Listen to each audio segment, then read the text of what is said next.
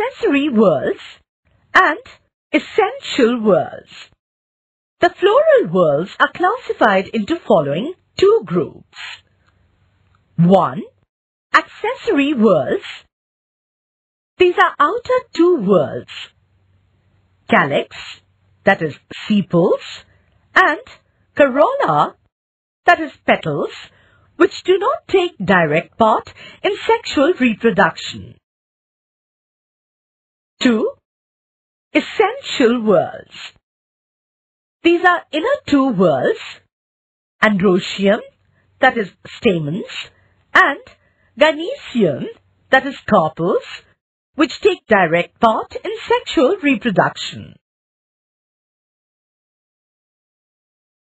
A flower having all the four floral whorls is called complete flower. The absence of any one or more floral whorls makes the flower incomplete.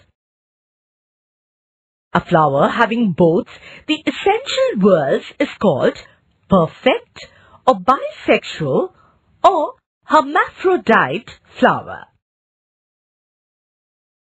If a flower contains only one of the two essential floral whorls, it is called imperfect or unisexual flower.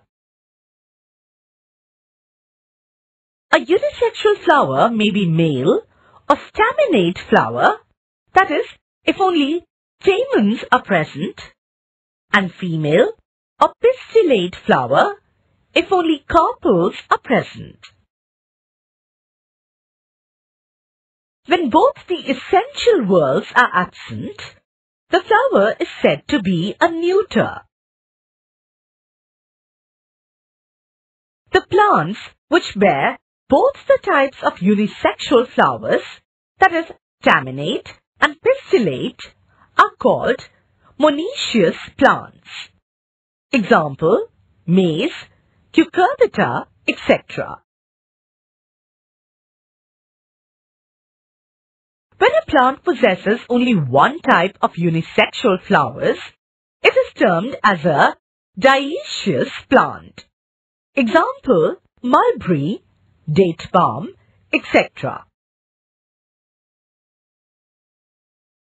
Some plants possess three types of flowers: bisexual, staminate, and neuter.